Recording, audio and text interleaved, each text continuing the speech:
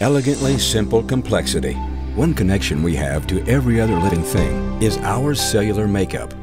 Within each cell is a world of complexity that boggles the imagination.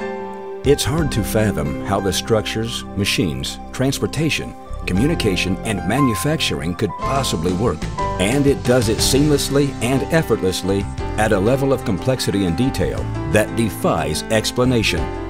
This video is designed to reveal a hint of the cell's complexity, but more importantly, it will show that the cell could not have come about by natural causes.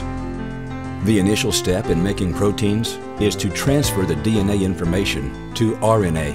This process is called transcription. The process of transcription requires the perfect sequential binding of several proteins to the DNA. When the proteins are assembled in exactly the correct order and way, the process of making a protein begins when RNA polymerase takes off down the DNA strand. Coming into the RNA polymerase are the individual RNA building blocks or nucleotides. Meanwhile, out of the RNA polymerase goes a string of RNA, an exact copy from the section of DNA. That section that is copied is called a gene, and it is used as the information template from which a protein is made. A strand of RNA made from the DNA is sent with the help of other proteins to a two-part molecular machine called the ribosome. This is where the translation takes place. We are looking now at how the amino acids are assembled to make a protein. The RNA string or gene provides the code for which amino acid is to be used. The amino acids are assembled in an exact order. If the order is wrong, it would be like dialing a wrong number on the phone, and the whole protein would not work. Even if the order is correct, the protein must also be folded into a specific shape, aided by protein molecular machines called chaperones. These chaperones are commonly barrel-shaped. The immaturely folded string of amino acids enters the chaperone and is folded into its proper shape. Then the chaperone releases the newly formed protein into the cell.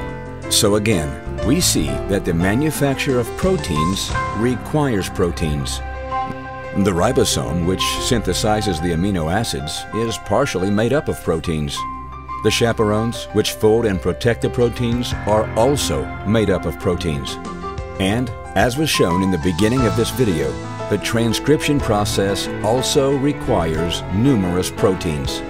Therefore, the process for producing highly sophisticated protein machinery without the use of pre-existing proteins is not possible in any amount of time.